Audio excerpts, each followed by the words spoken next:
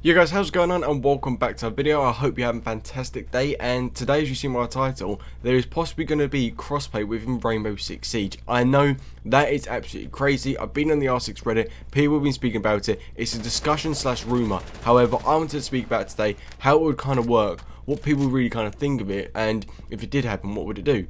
Also, before we do get into the video, I know I am playing a terror stun. I have put the V-Sync on and it is still laggy, so I might actually just change the gameplay soon in the next videos to like casual and so on, but I really do apologise about that. It's just really weird. So guys, if you're new around here, leave a like, hit that subscribe button, turn on notifications. Do not forget to hit that subscribe button. And apart from that, let's get straight into the video and let's talk about if crossplay should be in the game or not.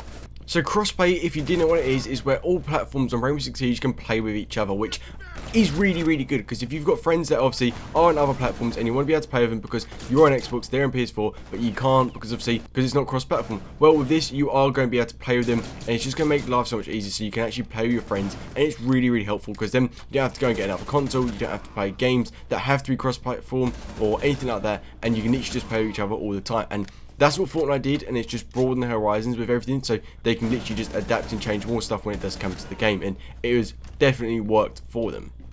Now, cross-platform can be quite hard to do, just purely because of how platforms do work, especially with glitching, lag, and obviously just the way it does happen, because you do get different connection issues with it, and it can be very annoying, and that's fully understandable when it does come to it, because you need to make sure you do get it right if you are going to be able to do it.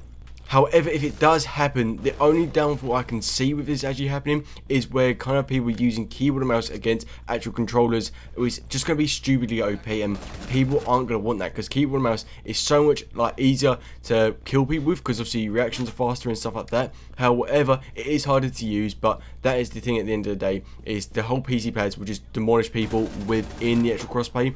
I don't think it should personally be in the game. If it is, it should just stick to the consoles, not the PC, and if it is PC, then make sure that you can only use a controller. However, there's probably ways where it kind of disguises your keyboard and mouse as a controller.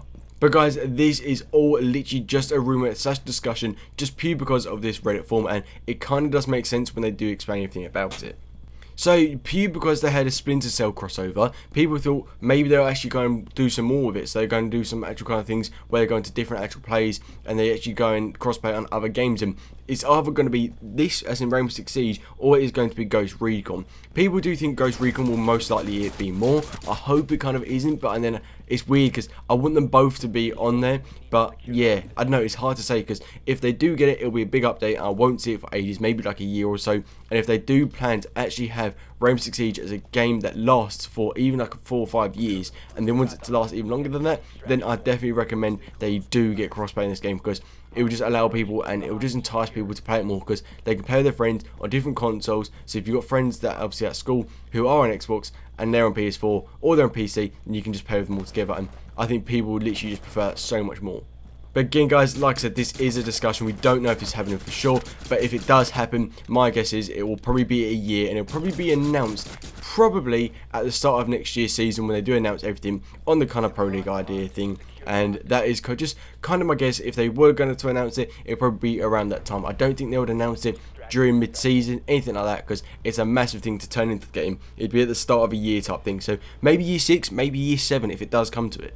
Now, another thing as well I would like to actually speak about with this kind of thing is, if we did get cross-platform play, is that the whole thing about it is we could get bot lobbies online, because you see that in Fortnite. I did a video about this in Fortnite, literally just pure because Xbox couldn't be asked to wait for actual Xbox players to play, because you can change the settings so you only pair people on Xbox. They couldn't be asked to change the setting or just wait for people to actually just be Xbox people, because you can only match with people that only want to play Xbox. So if everyone changes that settings and they do exactly what Fortnite did, then we're going to get bot players, and people are not going to want that one bit, because it could either go 2 ways. It could either go really well, and people literally will just get easy players to play against, and then there's stupidly easy games and get tons of kills. And to be fair, I don't think that's a massive thing people do want. I think people like the competitiveness within Rainbow Six Siege, and that is kind of one of the main reasons they do play it.